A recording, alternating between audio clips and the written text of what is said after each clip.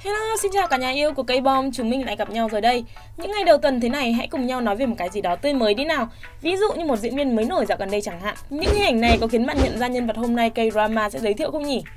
Không ai khác chính là Kim Nam-mi, nữ tân binh quái vật của màn ảnh Hàn.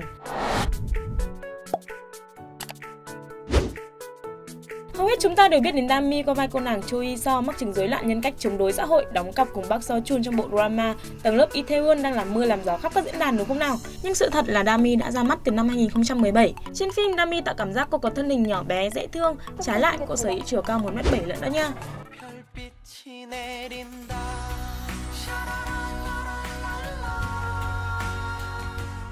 Với lại thế này thì Nam-mi từng có thời gian làm người mẫu thử đồ. Đối với một diễn viên thì gia tài đáng giá nhất chính là các vai diễn đúng không nào?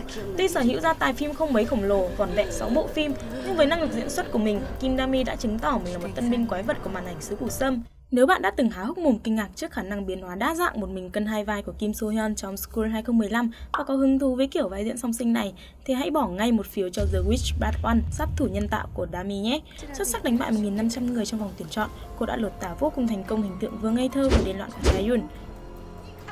Với một nhân vật vừa là nữ sinh trung học trong sáng, vừa là kẻ sát nhân tàn bạo, hiếm ai có thể diễn xuất được như Kim Nam-mi ở độ tuổi 21. Vai diễn độc đáo này đã mang về cho cô giải nữ diễn viên xuất sắc nhất tại giải điện ảnh Rồng Xanh lần thứ 39, giải Cofra lần thứ 10.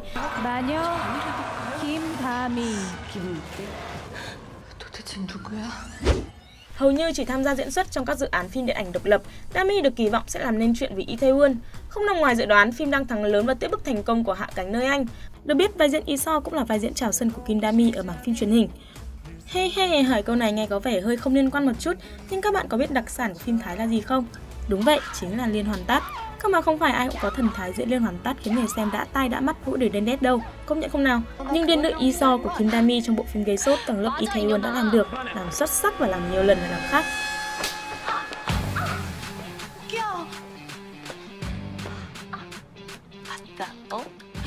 너 모르지? 내가 너네 엄마 뺨도 이렇게 갈겼는데.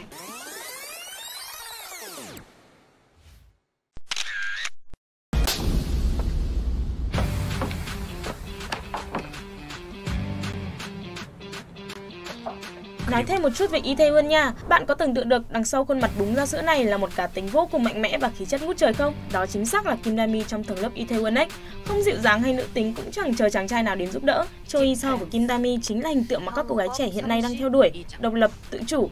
Đặc biệt, cô không bao giờ đứng im để người khác bắt nạt mình mà luôn sẵn sàng đứng lên xử lý tất cả. Vốn là một người mắc chứng rối loạn nhân cách chống đối xã hội đầy vô cảm, qua từng tập phim cô khiến khán giả cảm nhận được những thay đổi tích cực của Iso qua từng ánh mắt, lời nói, hành động. Tuy chỉ mới qua hơn nửa chặng đường của Tầng lớp Itaewon, nhưng Kim Nam-mi đã nhận về cơn mưa lời khen về khả năng diễn xuất của mình. Thôi tóm lại, nếu bạn cảm thấy cực kỳ phấn khích khi nghe âm thanh này, thì bạn có thừa lý do để mở Tầng lớp Itaewon lên và đu theo điên nữ Iso đấy. Trong lúc chờ những dự án tiếp theo của Nam-mi, hãy cùng ngắm cô nàng ngầu lòi Cho So của Itaewon Class vào mỗi thứ 6 và thứ 7 lúc 10 giờ 50 phút tối trên GTBC nha. Ngoài ra phim cũng đang được chiếu trên Netflix nữa nha các bạn. Đến đây thì K-drama phải nói lời chào tạm biệt rồi. Nếu các bạn có bất kỳ thắc mắc nào về bộ phim hoặc là diễn viên hoặc là các chi tiết trong phim thì đừng ngần ngại để lại comment ở bên dưới nha. Annyeong.